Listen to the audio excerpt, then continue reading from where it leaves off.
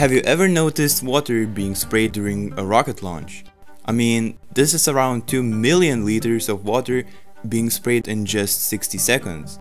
What is the purpose of it?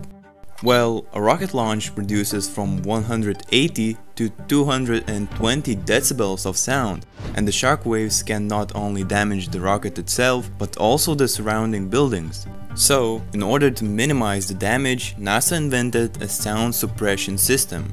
A large water tower next to the launch pad dumps up an enormous amount of water, which absorbs the sound waves and transforms them to heat energy. This way, the sound drops to about 142 decibels, meaning 97.5% of the sound is absorbed. And also, the water prevents the launch pad from catching on fire.